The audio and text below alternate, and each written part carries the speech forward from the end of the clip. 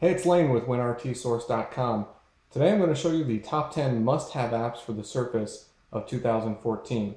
First, I want to show you Today, which is an advanced task management application.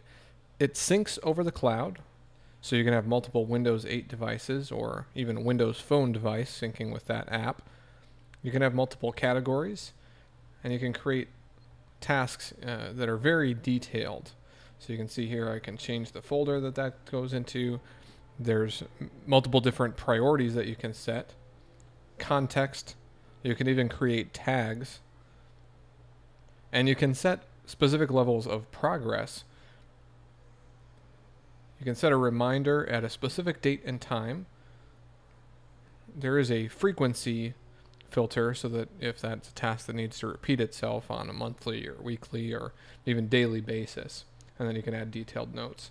Finally, you can pin a task, a folder, or the entire app to your start screen to see live updates. Next, I want to show you Here Maps. These are high-quality maps made by Nokia. It's a staple feature of Windows Phone. Here Maps feature excellent navigation tools and accurate maps for Windows Phone. You don't have navigation per se on the Windows 8 version, but there are a number of other awesome features. You can see here there are street level views similar to Google Street View. You can change the size of that menu there. You can take a look around and see different places nearby or in the area that you're looking at if you want to find some place to eat, find some sort of entertainment. It's an extremely well-designed app. As you see, there are directions here, and in fact they are turn by turn, but there is no voice navigation. Finally, there is a bit of a 3D element that you can see here. It's very smooth, very quick. Highly recommend these maps. Next, I want to show you Ridi. Ridi is a Feedly-powered RSS reader, and it is absolutely the best one on the Windows Store, trust me. Tried all of them. All of these categories you see here were set up in Feedly. You can go through and browse an entire category or a specific feed, so I'm browsing my own website here. One of the options is to load up an internet browser version of the website, but you do have more reading-friendly versions as well, like Readability and Instapaper. You can also share a link to the article with by a few different means, and then you can also open up the web browser. On the home screen, you can actually completely customize the look and feel of it, make the tiles any size that you want. I think that's really great. It also, you can change the orientation, whether it scrolls horizontally or vertically. You can pin a specific feed or a category or the entire app to your start screen. Next, let's take a look at OneNote. OneNote is an amazing note-taking application. It's absolutely perfect for students or professionals who need to take detailed notes, or even those that just like to keep their lives organized. As you can see here, you can even add an Excel-like spreadsheet. You can draw, and you're able to change the color of the pen. There are lots of different customizations there that I won't go into. And then you can add photos, either straight from your camera roll or from the camera. You can create numbered lists. When it comes to text editing, there are some very rich text editing features as well, like bold, italics, underline. You can, of course, change the color of the text or highlight the text as well. You can also change the indent level, increase or decrease that, or change the center, left, or right justification. It's simple to add a new page. As you're typing, you'll see that there's a box that appears around that paragraph, and what's great about that is that you can move it around or resize it. So if you want that column to be wider or more narrow so that you can fit more information on the screen, it's very simple to do that even with touch. Finally, I want to point out you can create any number of notebooks for different categories. Within that notebook, you can have sections and subsections and unlimited numbers of pages. Next, I want to talk to you about my absolute favorite Twitter app ever on any platform. It's called Tweetium, and it is available only for Windows 8.1 right now. As you can see, the interface is smooth and fluid and really takes advantage of the available screen real estate. You can pin any user's account right to the top bar there so that you can access it quickly. And it's very easy to reorder this in case you want to prioritize the items that show up there. It's simple to switch between accounts, and this is one of the few apps that allows you to manage multiple accounts on Windows 8. Of course, you can add pictures or links to your tweets. And the thing that I really like is you can have different themes for those different user accounts, making it hard to send in a tweet from the wrong account.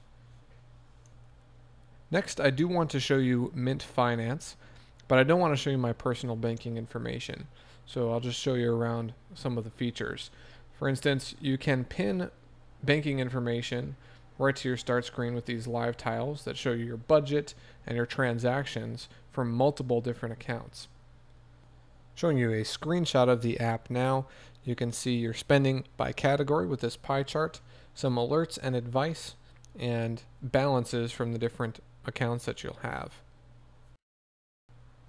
You'll get an overall view, an overall budget for the month. Shows you your progress, what areas you need to maybe spend a little bit less, and what areas you can spend a little bit more. This service is completely free. Sign up for it at mint.com and download the app. Bing Translator is a text and voice translation application, which is free. It's great for businesses and also great for anyone really who needs to communicate with someone in a language they can't speak. The app can speak the phrases that you type into it for you for certain languages. It's as easy as entering the text into the field and tapping enter.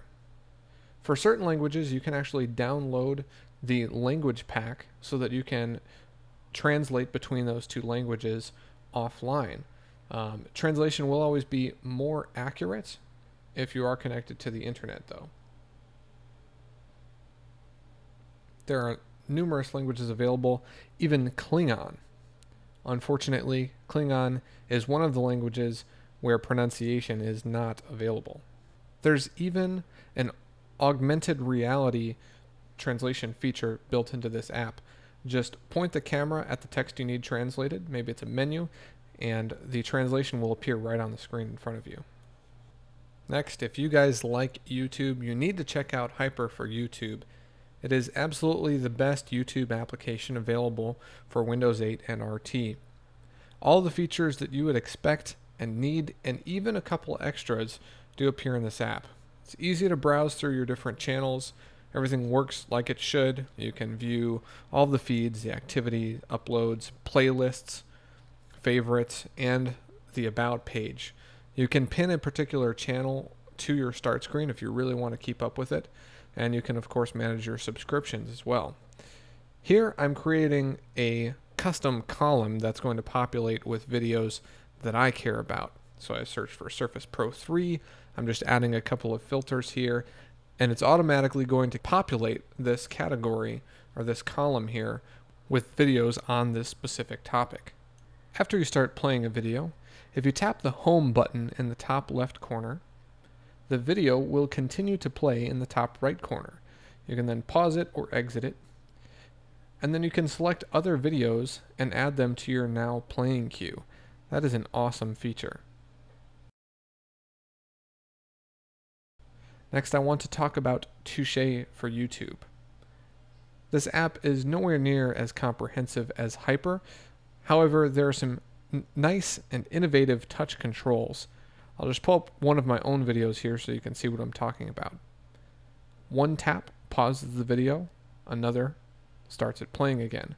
If you press and hold, you'll be able to see the seek bar, and sliding your finger to the left or right will scrub through the video, and it's extremely quick.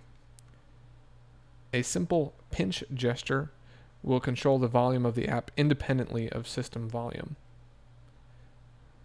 Again, this app is limited on features. You can view comments, for instance, but you cannot add your own. And then there's this feature here that just shows you related videos. Still, I thought it was worth a mention in case you folks really like the touch controls. Lastly, we need to talk about Splashtop.